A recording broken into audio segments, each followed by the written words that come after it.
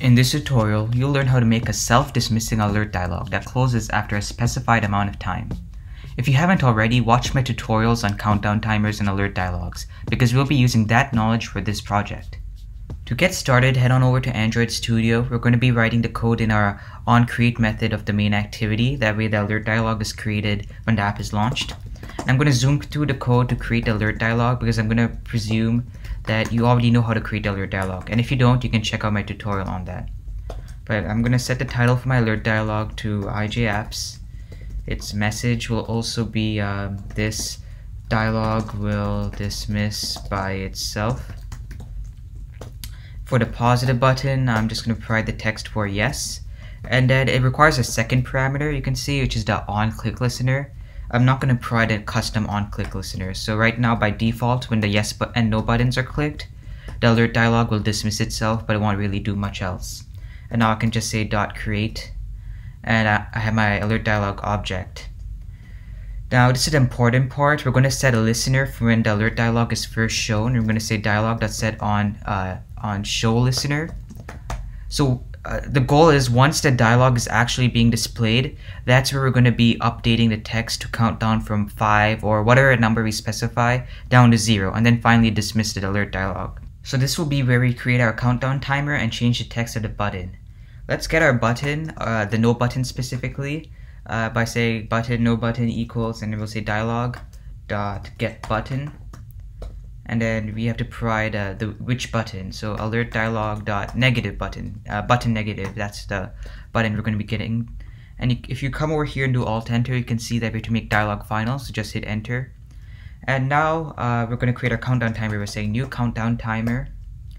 And then inside for the parameters, you can see that we provide millis in the future and countdown interval. If you remember, millis in the future is how long we want our countdown timer to run for. So if we want it to run for 5 seconds, we'd say 5,000 milliseconds. And since we want to display the amount of time left each second, we're going to specify 1,000 for 1,000 milliseconds, which is equivalent to 1 second. So now that I have this, if you do Alt Enter, you can see where to implement the methods onTick and onFinish. And if you hit Enter and put a semicolon here, you should see the errors disappear. And our onTick is where we're actually going to be changing the text of the button, and this will be called every second. So we'll update the amount of time left that the dialog displays. And then the onFinish is where we'll actually dismiss the dialog. So over here, all we have to just say is no button dot set text, and then we can say close, put a parentheses, an open parentheses. And over here, we're just going to concatenate the amount of seconds we have left to our string. So the amount of seconds we have left is provided over here in the onTick method with this long called L. So I'm going to say L divided by 1,000. But unfortunately, sometimes this is inaccurate.